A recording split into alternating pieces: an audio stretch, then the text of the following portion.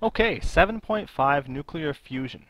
This is the very last lesson for our unit, actually, for the whole energy unit. The last bit of energy that we're going to see here. The next unit is going to be sound and waves, and I think that's pretty cool. So, here we go, nuclear fusion. It's a lot like nuclear fission, but where fission, we were splitting apart atoms into separate pieces.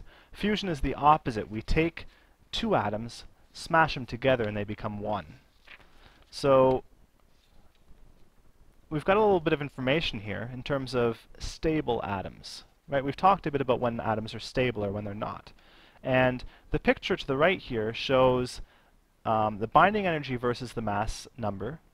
And the idea is basically just showing that iron 56 here, is the very most stable element, the very most stable atom. And everything else there, you can see that the lower it is, the less stable it is. And that's the main idea here, is that everything wants to move into this region of being the most stable, having the largest binding energy. And so our heavy nuclei over here, the ones with a lot of protons and neutrons, they want to split into smaller atoms so they can become more stable. They want to go in this direction. And that's the fission that we saw in the last chapter. But the other end of it is that the light nuclei down here actually also want to become more stable. And what they want to do is they want fusion. They want to merge with other atoms so they can move up here and become more stable as well. So that's what we have here. Heavy nuclei want fission to become more stable. To become more stable. And light nuclei want fusion to become more stable.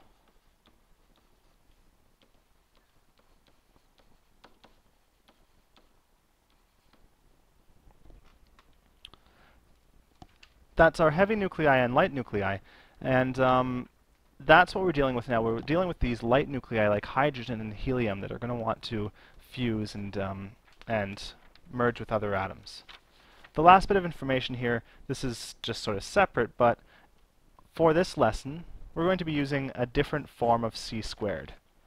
Here, we know that c squared is equal to 3.0 times 10 to the 8 squared. We use this in our equation, E equals mc squared. But there's actually, we can use another version of it. We can say that that's equal to 930 mega electron volts per unit. And this is actually going to save us some work, because remember in the last lesson we had to convert each time. We had to convert from units to kilograms, and we had to convert from joules to mega electron volts. Here we don't need to do that, because we can just use this version of c squared. That handles all our conversions for us. We go straight from atomic units into mega electron volts. So we're going to be using that, and we're going to go straight into a little problem here to try solving. We want to determine the energy released when a deuterium atom fuses with a tritium atom to form helium according to the nuclear reaction equation below. We want to use the given masses. And so this is the same idea. We need to find our mass defect, and then we're going to find our energy. So we're given all these masses here. Our mass defect, delta M, is equal to the mass of the deuterium. Right, on the left here we have the 2, 1, that's deuterium, mass D, plus the mass of our tritium, minus the right side, so minus the mass of our helium, minus the mass of a neutron.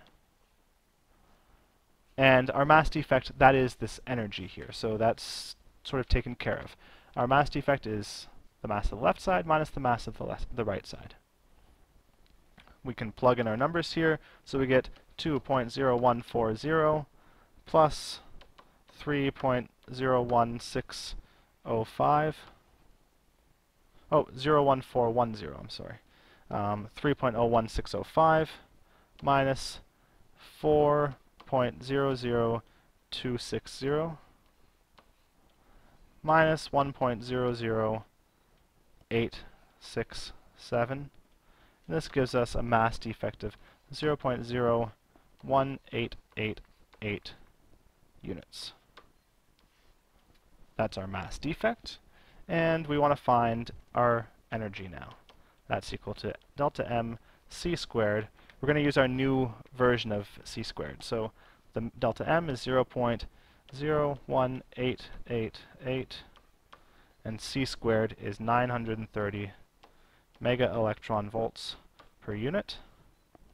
And this gives us an energy straight away 17.56 mega electron volts. Okay, and I'm going to tell you that fusion actually produces way more energy than fission. That might not seem right to you because we just did this equation and we said, okay, this little fusion reaction gave us 17.56 mega electron volts.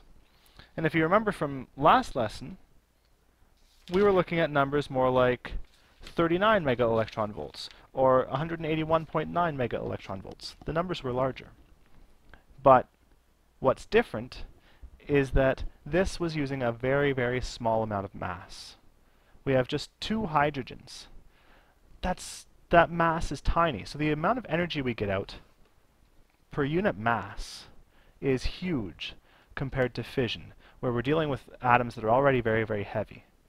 So fusion is a very, very efficient way of getting energy. It is what powers the sun. The sun is a big burning ball of gas. Well, it's all powered by fusion. And all of the energy that we have here on the Earth is derived from the sun. It's all, we take it in by radiation from the sun. The plants convert that by photosynthesis into chemical energy, and then we eat the plants. So it's very, very important, this fusion energy. We've actually looked at trying to harness it and create fusion reactors here on Earth. We'll talk about that at the very end of the ITER project. Okay. So that is a goal here, controlled nuclear fusion. How can we actually reproduce this on Earth? Obviously the sun is a big boiling, burning gas, ball of gas. We don't really want to have that on Earth because we would probably destroy the Earth. But there are ways to control it. First off, I'm going to put here proton-proton chain. So this is a type of fusion reaction that happens in the sun. This is how the sun is powered. So what happens is it takes 4 hydrogens, 1 hydrogen. So it just takes 4 regular hydrogens, and it fuses them together to get a helium. So 4 hydrogens become 1 helium plus 2 positrons plus energy. Lots of energy. And that is the main reaction that's happening in the sun. That's what gives us all of our heat.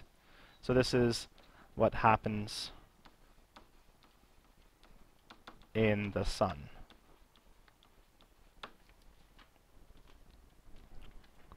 Okay, and it's not just the sun. All sorts of stars are doing fusion reactions. And that's how we get all of our fancier elements, all the ones that are higher up in the periodic table. If it wasn't for fusion, everything would sit at very low, like we'd have a bunch of hydrogen and helium. But we're fusing all that hydrogen and helium, we're fusing them into more and more complex, larger elements. And that's how it's produced. So stars fuse particles together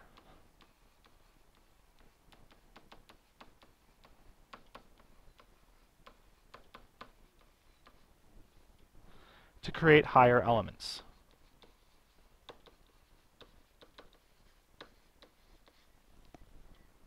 And that's where all of our higher elements come from. You might have heard the term that we're all stardust. Well, that's sort of the idea. That is all of the stuff that we're made up of comes from these stars sort of just mashing protons and neutrons together. Okay, so we had the proton-proton chain. We have one other type of nuclear reaction that's kind of cool. It's called the carbon-nitrogen-oxygen cycle. So I'm just going to write this out for you. You don't need to really, you definitely don't need to memorize this. I would recommend knowing the proton-proton chain, but just take a look at this one. It's kind of cool. So we start with regular carbon, plain old carbon. And then what we do is we absorb a proton. So we go 713, so we go up to nitrogen. So we've absorbed a proton there with fusion. Okay? And then what we do is with some decay, we decay down to 613 carbon. So what we did was we converted one of those protons, we converted the proton that we just picked up into a neutron. We kept the same mass, but we went from positive to, so that was with some beta decay. Okay, and now we're going to pick up another proton. So now we're up to 714 nitrogen. So that was by fusion. We just grabbed a hydrogen, smashed it in there. And we're going to pick up yet another proton. So 815 oxygen. Okay, and now we're going to convert one of those protons into a neutron again with some beta decay. So we go back down to nitrogen. And then we're going to finally have some alpha decay. And what we get out is 612 carbon plus 24 helium. And so this is kind of cool because we started with just a carbon 12 and we ended with a carbon 12 plus a helium. So this is how we produce helium. Or not we, but I mean this is how helium is produced through fusion. One of the ways. You can see it's also produced by just mashing 4 hydrogens together. But this is called the carbon, nitrogen, oxygen cycle, and it's I think it's pretty neat. Okay. So the last little couple points here are that if we wanted to create a fusion reactor here on Earth, which is something that we're constantly trying to do, there are places that do it, but nobody has gotten it to give more energy than it takes yet. So the amount of energy it takes to keep it going, to keep this fusion reaction going, it actually costs more than the energy that we get back out of it. So obviously this is a problem, because if we could create a fusion reactor, just like we have nuclear fission reactors currently, if we could create a fusion reactor, we would get way more energy out of it than anything else we know about, and it would be really, really clean energy, because fusion doesn't have any of the drawbacks of fission. It actually gets rid of radioactive waste. It's wonderful, so it would be perfect if we could do it. One of the ways that we try to do this on Earth is using magnetic confinement. And the idea is that we can sort of keep all this plasma contained by using a magnetic field and sort of keeping it suspended inside there. So the only thing I'll say here is that in fusion, the substance plasma is really hot, is very hot. And it needs to be confined so that it doesn't escape, because if we just let all that plasma, like what the sun is made out of, if we let all that plasma out, it would be very destructive. So it needs to be confined, and we're doing that with some sort of magnetic shields that are pretty cool. And the last thing I'll say here is that there is a project to try to get a nuclear reactor going that produces useful energy. It's called the ITER project. You can look it up. This is an experimental fusion reactor. There was a while where Canada was going to be hosting the ITER project, but then the foolish Canadian government decided that they didn't want it, and it went somewhere else. I was really disappointed when that happened. But anyway, you can look that up. It's pretty cool stuff, and that is the end of energy. I hope that you've enjoyed this unit.